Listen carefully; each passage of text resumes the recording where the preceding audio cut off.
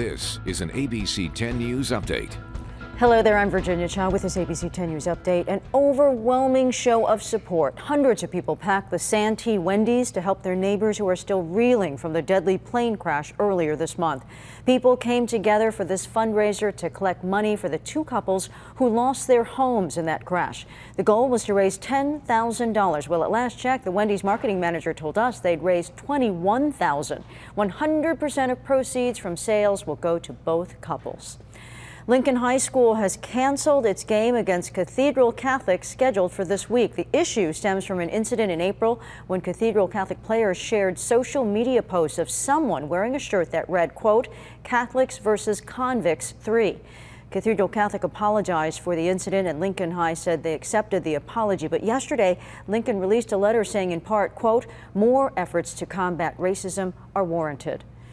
Registration is opening to help Californians prepare their homes for possible earthquakes. The Earthquake Brace and Bolt program offers grants to people living in high-risk areas.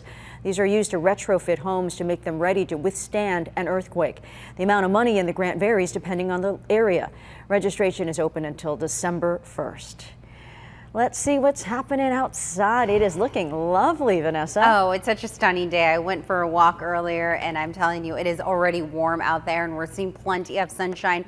It's all thanks to high pressure building dominating our region, and it's going to continue to for the next couple of days. So we're going to heat up and we're going to be about 3-5 degrees above normal for this time of the year. We'll top out in the mid-70s along the beaches today. Meanwhile, inland highs will top out in the low 80s. By this evening, we'll dip back down to the 60s overnight, and we'll wake up to another cool start as we look ahead to Thursday morning.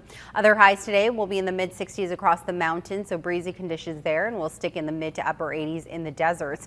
Inland highs will just be warmer looking ahead to tomorrow, but this is all before a cool down as we look ahead to Halloween weekend. Virginia. Thank you, Vanessa. For the latest news, weather, and traffic, just go to 10news.com, or you can download our free app from your app store. For ABC 10 News, I'm Virginia Cha.